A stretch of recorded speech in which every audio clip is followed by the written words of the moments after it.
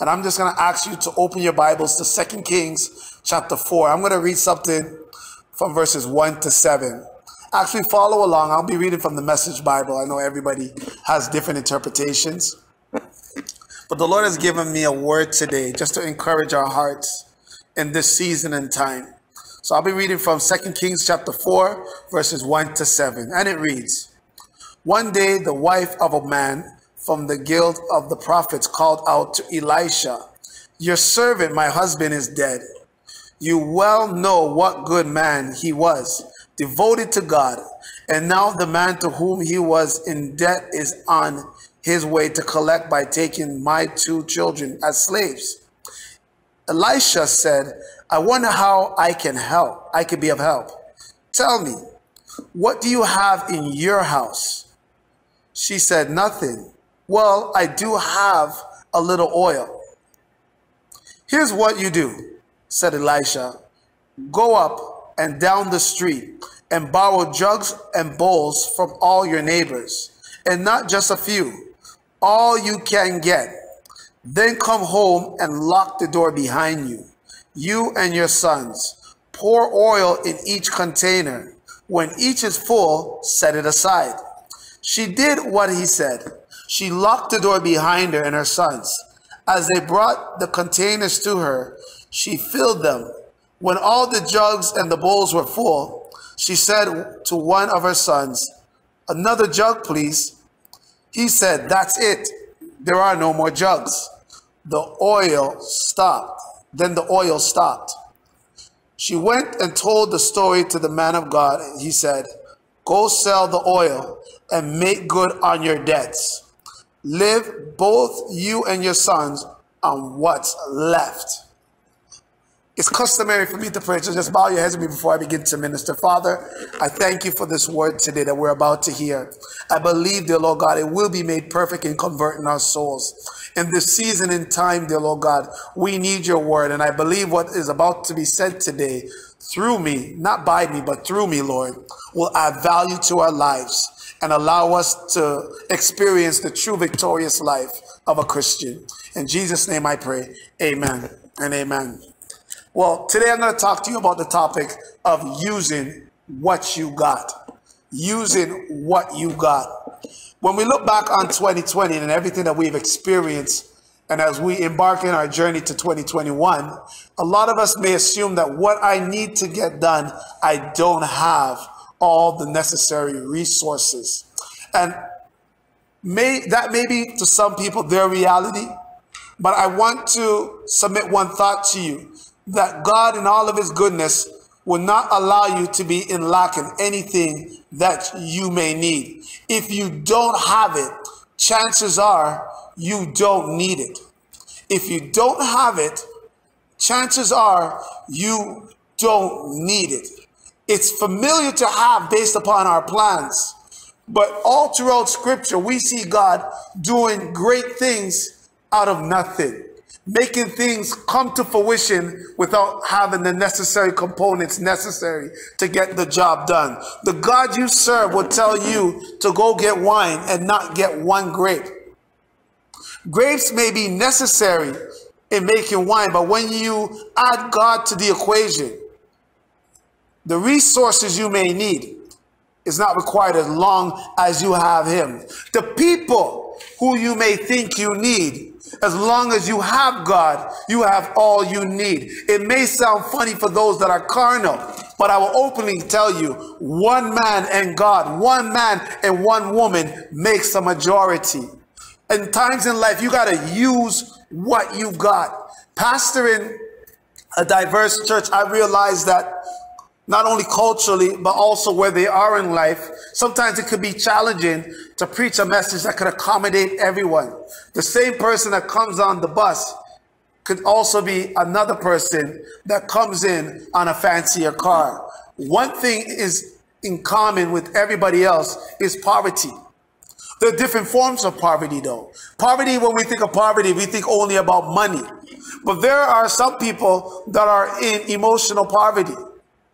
They lack self-esteem. Some of them, it's not only about money. They may have money, but they're lonely. They don't have somebody else. Poverty has different forms and shape, and everybody in some point in time experiences lack. It just depends on what type of outfit that the lack is wearing.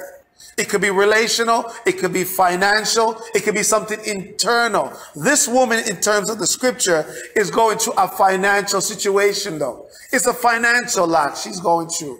And what I've learned in my life through this text, and it's something for you to take note on, this woman was a wife to one of the prophets.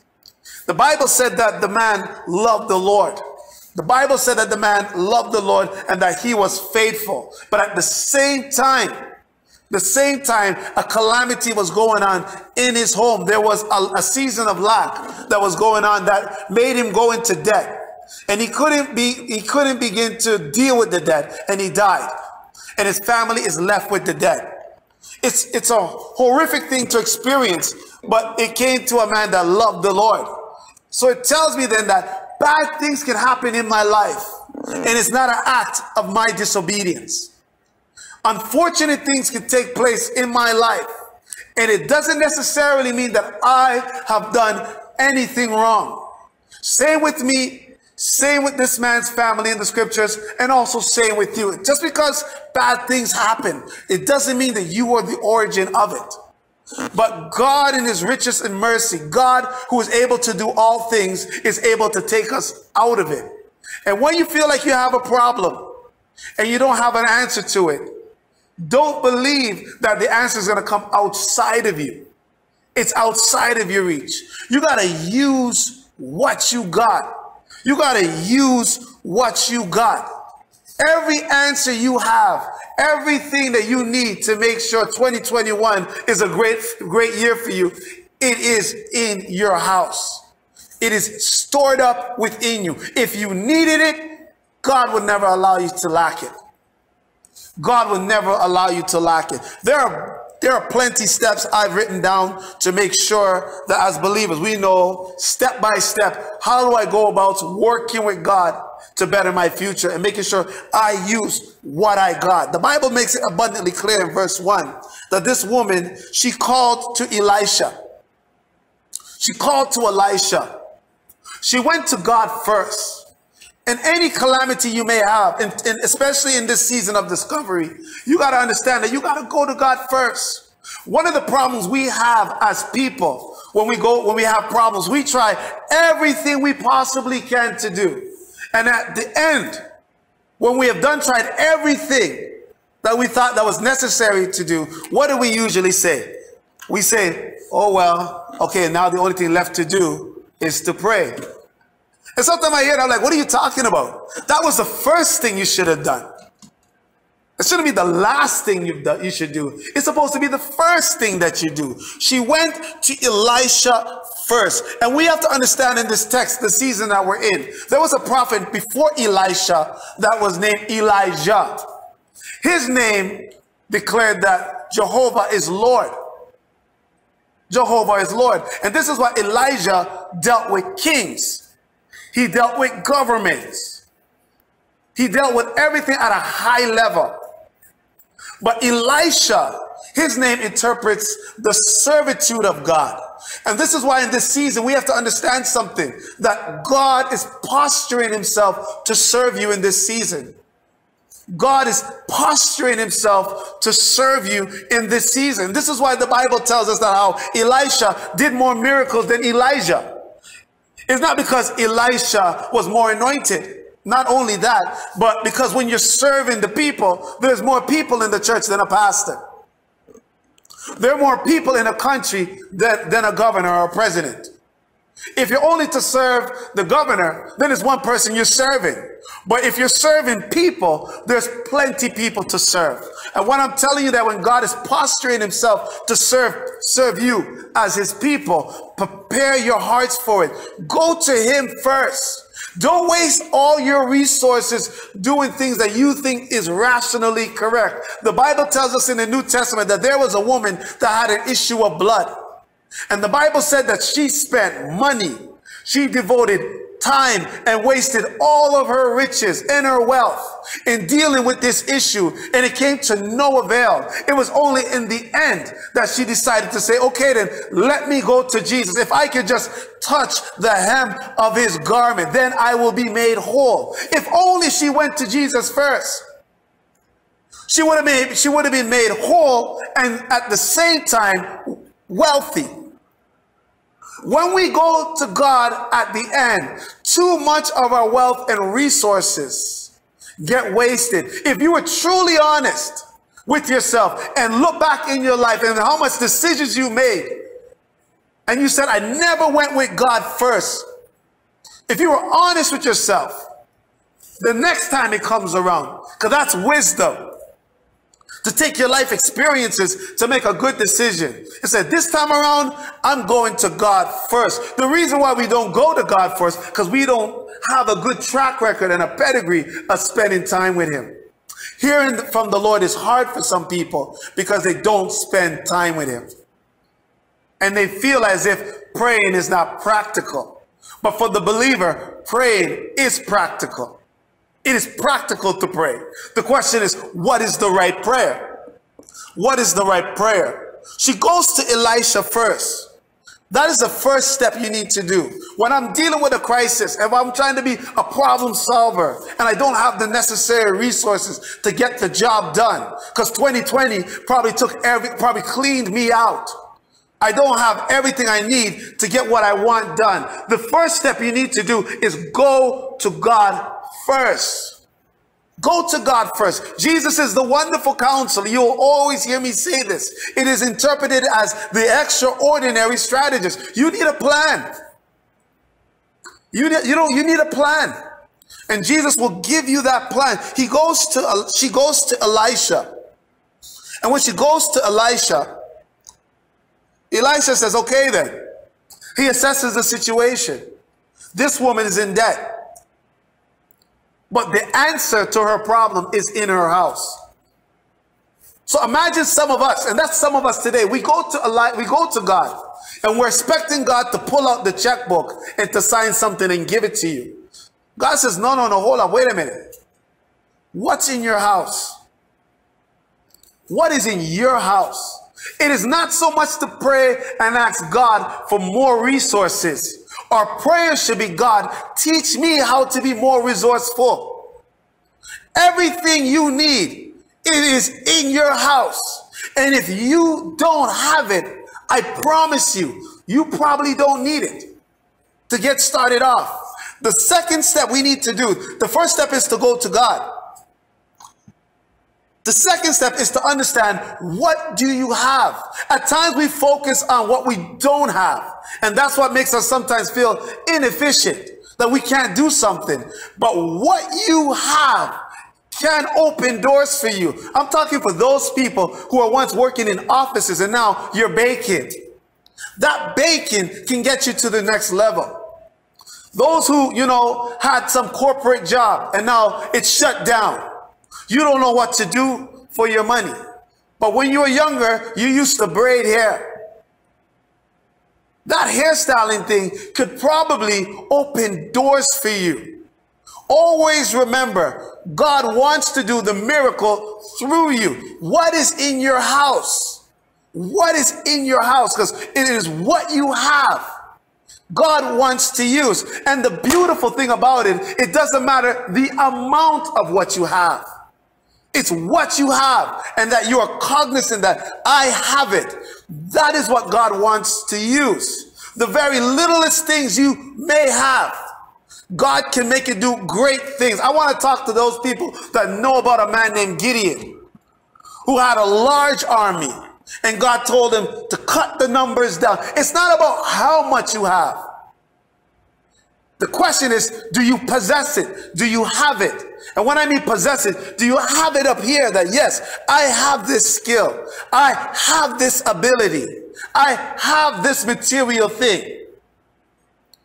God wants to do the miracle through you. You have the means. He says, what is in your house? I'm declaring to you today that God doesn't want to only give you a blank check and fix your problem. He wants to open your eyes to the fact that you are an answer to your own problem. You are your own untapped resources in you using what you have. You must go to God first. And then secondly, assess what is within your reach as a means. Because sometimes you think it's a little thing. But maybe it's only little because it's only in a seed form. You've never been watering it. You never paid attention to it. The Bible said that the woman said she has nothing save a little jar of oil. She never blew up the oil like it was something special. It was something little and insignificant to her. It was probably not like a big canister of oil for cooking. It was probably like a little jar of oil they used to even anoint the children's head. But it's the littlest thing God wants to use. Because it doesn't matter the size or the amount that you have. You may think, I may not have enough money to start this business. I may not have the money to pay down on this house that I want to get. But let me tell you something. With the amount that you have, if you couple it with God, it is enough. God in one person makes a majority. There was a time when the Bible tells us that how Jesus was there with the multitude and that how the multitude was hungry. The multitude was hungry. And Jesus said and asked his disciples, what do we have to feed them? What do we have to feed them? The disciples said that the people are hungry. Jesus asked the disciples, what do you have? This is not the first time and the only time you will see this in Scripture. All throughout Scripture, God will do his miracle based on what you have. And you have something. 2021 is going to be a great year. And it won't be a year of grandiose miracles. God walking on water for you. It's going to be a year where you're going to look at what you have and understand it's a great thing. It's a great amount and it will do great things because it is coupled with God. You got to understand what is in your house. Not only your literal house, but your vessel. What do you have in here? Who are you?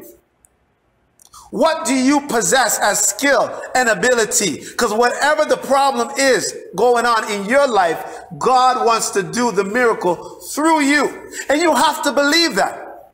That comes with conviction. That comes with faith. Whenever God is being used to solve a problem, God will always go through the means of stretching your faith. The Bible said that the prophet told her to go to all your neighbors. Ask them for jars. Don't ask for a little. Ask for a lot. At the end of this message, that is the biggest point. But we'll talk about it at the end. Don't ask for a little. Don't ask for a little. Ask for a lot. Go up and down the street, according to the King James, it says. Go up and down the street. Ask your neighbors for jars. He's getting her outside of her comfort zone. And I want to let you know, because it's not easy to ask people for jars. It's not easy knocking on people's doors. And maybe they're her neighbors, they're her friends and whatnot. But for some of us, it's not that easy. For some of us, we'd rather be hungry than ask and tell somebody else that I'm hungry. But I want to let you know today, using what you got is also not what's in your house. Because when God told Abraham, as for you in your house, it was talking about everybody within his social reach. God has surrounded you with people who love and care about you. And sometimes you cannot be like the crazy Christian, believing that God is going to allow somebody to be filled with the Holy Ghost and come and know that you have a problem. Because whenever there is relationship, it's in the scripture, search it for yourself. God will always want to go the route that we have conversation about our troubles, conversations about what we're going through. It's not always going to come magically to the person that, hey, this person's hungry. But through the power of humility and us going to our brother and sister in our times of need, that is the greatest and the most powerful thing you can do. Because while you are doing that, be reminded that the devil is always trying to seek whom he can devour. And the lion goes after the little sheep that toggle at the back. While he's doing what he can to separate you, you are doing what you can to stay connected with your spiritual family. You go to your neighbor. The Bible's telling you go to your neighbor. Don't always expect your neighbors to come to you. You know, the Holy Spirit will even tell you. I don't even function like that. It's not every time I'm letting your neighbor know that you are in trouble. Because Jesus said that the Holy Spirit is an internal light. The Holy Spirit is working on that individual. But more times than not, the scripture will always admonish us to go to our neighbor. Using what you got. It's also a social thing as well. Don't be afraid to go to your spiritual family. Go to your neighbors. Ask them for the jars. He's allowing her to go outside of her comfort zone. And he's challenging her to be proactive. You can't use what you got and be lazy. You cannot ask God to do something that you are not willing to be a co-laborer for. I will say it again. You cannot ask God to work something out as a miracle. Because what makes a miracle a blessing is how much natural you put out for God to put some super on. Hello. And that's in the text. Because if she asked for more jars, she would have still have more oil to produce. But if she asked for more jars, and what if she asked for little jars? The oil would have stopped. Because where you stop doing your natural, that is where the supernatural stops. God challenged her to be proactive. And I'm telling you today that I am challenging you to be proactive for your future. You cannot just ask God to work a miracle. He can work a miracle. The miracle can take place. But it always hinges on your natural. It depends on your natural effort that makes that miracle into a blessing. That's not true, Pastor Dennis. Well, okay, that's fine. Canada's a free country. You can say whatever you want and think you believe whatever you want. But I am telling you, when Jesus told them to roll the stone, if those people never rolled away that stone, Lazarus is not getting up. There's a reason why Jesus told them to roll the stone.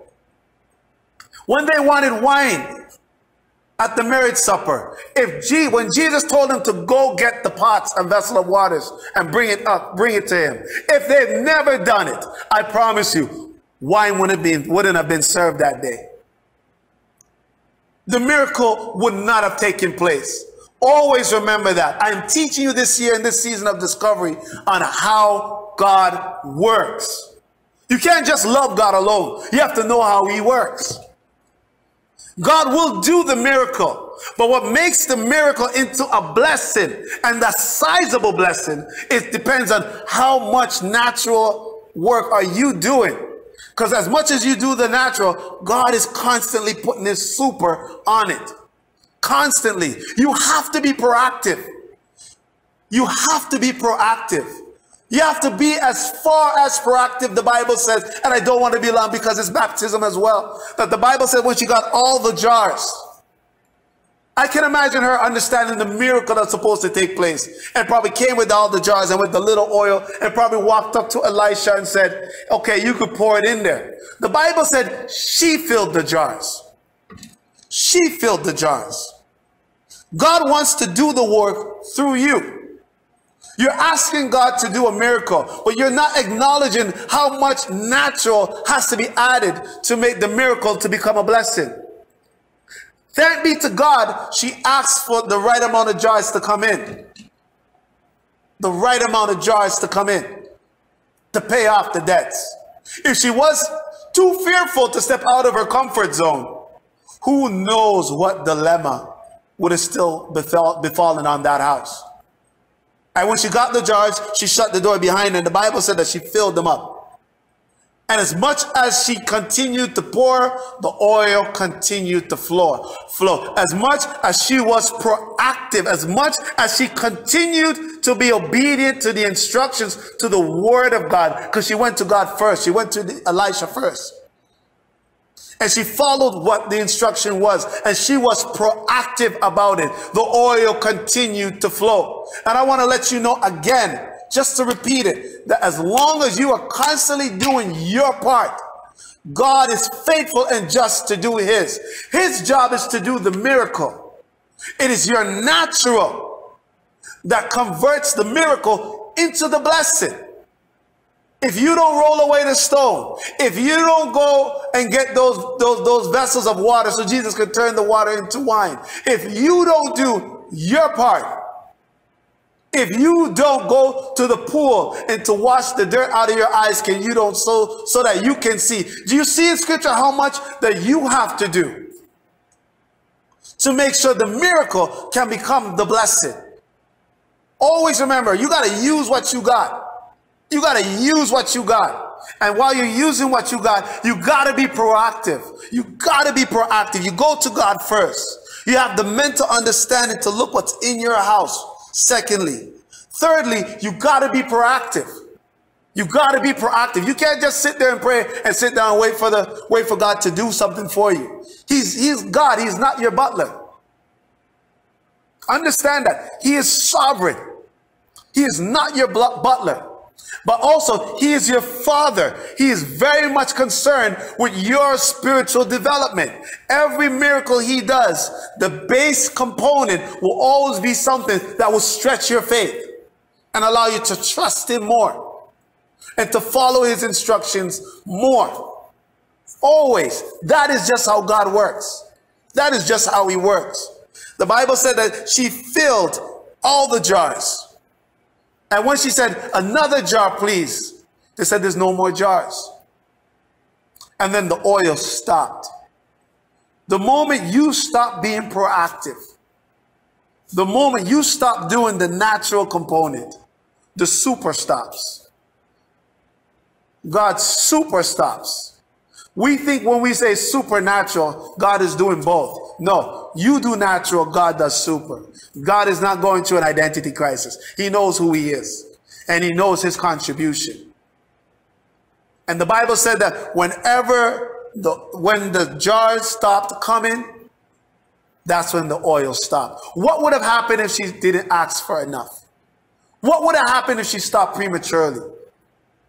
What would have happened then also on the flip side if she kept on asking for jars? Could you consider the degree of wealth she would have obtained from a place of nothing? From a place of nothing. From nothing. The degree of wealth that she could have possessed. I want to let you know today, because I don't want to be long-winded, that you got to use what you got. You got to be the hustler this year. And you being the hustler may think that it's all you. Then why trust in God? It's not all you. It's not all you. God is going to do his part. And the mindset of the hustler is very simple. The hustler doesn't worry about if he or she has everything. They use and do what they got to do. They don't worry if they have everything. But their mindset is at the place that they make sure they make everything out of what they have. It's not about if you have everything. It's about making the most out of everything. You just got to use what you got. Use what you have. This year, you may feel that 2020 stripped you from a lot. A lot of people are probably thinking that their savings have been depleted and whatnot. No, what you have. Little is much when God is in it. So I'm not discouraged this year. And I hope and pray that you are not discouraged as well. Everything you need, it is in your house. Just follow these simple steps. Go to God first for the plan. From an internal perspective, always remember the resource you need is inside you. The woman went to the well to get water. The only thing different that Jesus was telling her was that, you know what, you came for this well for water. But I came so you could have water flow inside of you. You're your own untapped resource, eh? It's in your house. It's in your house. What do I have inside of me? When you accomplish those two steps, be proactive. Be proactive. But you have to go to God first for the direction, because momentum is a dangerous thing when it's going the wrong way. You can't stop. Momentum is a great thing only when it's going in the right direction. So you got to go to God first for the direction. Then assess what you have. When you have all those things, be proactive. Don't sleep on yourself. Don't sleep on your dream. Don't get lazy. Be proactive. Go out there. Go out there. Utilize who you have, because friendships is a great thing. Friends are really destiny helpers. They help you to get to where you need to be. There's nothing wrong with going to your spiritual family, not sitting down expecting them to come to you. Even when you're sick, the Bible says you are supposed to be brought to the elders. That's Bible. That's Bible. And we have to, at this year, become Bible-believing people and adhere to the Word of God in all aspects. This is Scripture. This is what the Scriptures say, so that we can get the victory. Understand that when the miracle is about to take place, God wants you to pour the oil. God wants you to initiate. The Bible said that the Holy Spirit is a helper, not an initiator. This is what you got to do in your natural, so some super could get on what you're doing. Using what you got forces you to be proactive and not just settle for what life is giving you.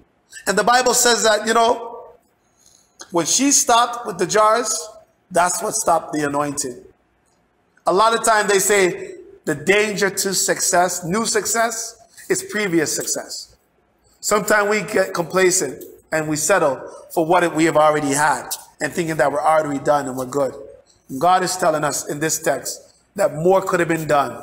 Greater wealth could have been established if even then there was more jars. The Bible said that when it was all said and done, she went to the prophet. Because when success comes, it's good that you don't do your own thing with it. It's the same way. You still got to go to God. And how do I manage the success? What did the prophet say? Take care of your debt. Take care of your debt. And then you and your sons live off the rest. And I love that text, because that breaks down every mental thought believing that God just wants you just to get by the skin of your teeth. No, God wants you to live in excess. He wants you to live in excess. But the miracle took place. But what converted it into a great blessing was her proactiveness. She followed the instructions of the Lord. She did what she had to do. And she did as much as she could do on her own with her sons. She was proactive. It is our natural applied to the miracle that makes it into the blessing that we need. If she did subpar natural work, the miracle still would have taken place. Jars would have been filled with a little bit of oil, but it wouldn't be enough. You have to be proactive. Sometimes it's not about you doing the right, if you're doing the right thing or the wrong thing. Sometimes you're doing the right thing, you're just not doing it enough. You got to do it enough. Because God wants you to do it at a place that you can live off of the rest. God wants you to live in excess. In the little that you have in your house, it can make you live in excess if you follow the instructions of the Lord. If you just open your eyes and see what you have, and you're able to see it as God sees it. He didn't ask the woman, how much of it did you have? Do you have it? Do you have it? And always remember that God wants you to live in the excess. Let it handle what it needs to handle, and the excess, you guys live off of it. And that's what God wants us to have and experience this year. My simple admonition to you for this year in closing is that whatever you have in your house, be it a gift, be it a skill, a talent, if that's what you got, use it to the best of your ability. Use it. And it may be a simple gift. It may be a little gift. The Bible said it was only a little bit of oil, she said. But that little thing, God wants to make it great. And probably the only reason why it's little, because it hasn't been watered. Pay attention to every little ability you have, because from it, blessings could flow into your life. And if she didn't consider the little thing, her children would have been slaves. Understand this, using what you got can save another generation as well. The little thing that you do, I'm still talking to the little bakers, the little the hairdressers that are going on, those who are working and serving in financial sectors. The little business you have can liberate another generation. Liberate another generation. And when it's handling everything going on in the present moment, God is teaching us it can create a different degree of wealth that we can live off of. That is my encouragement for you today. That is the word of the Lord. That is gospel. That is good news. To know that the little you may possibly have, the little thing that you are doing, if you continue to be proactive with it, it can handle all of your problems and also sustain you to live a comfortable and victorious life. And that's my prayer for you today. That God will open your eyes to know, for you to see that I have great things in my house. I have a great gift that I can use. The Bible said it will make room for you. It will put you before governors and kings. It's about now is the time that you start appropriating it. So bow your heads with me. Father, I thank you today. I thank you for this word. I thank you, dear Lord God, because you've allowed us to know that when the Holy Spirit comes into us, he doesn't come into us empty-handed. He comes into us with gifts and abilities, oh Lord God. Gifts and abilities that could create wealth for us. We pray in this season in time, not really concerned of what 2020 has done to us. But we believe, dear Lord God, that 2021 is going to be building for better. And whatever that is left over, we're going to use that, dear Lord God, to generate wealth. We are not left, dear Lord God, lacking anything. What we don't have is what we don't need. Everything we need right now is within our grasp. Open our eyes to see it. Broaden the capacity of our anointing to stretch it. Open our ears that we can hear you when you speak. Give us the boldness to be proactive, dear Lord God. Give us the boldness and the strength not to be weary, dear Lord God, in this season.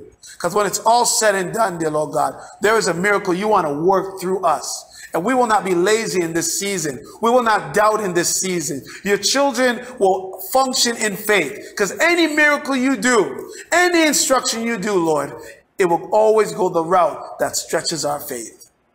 We thank you, dear Lord God.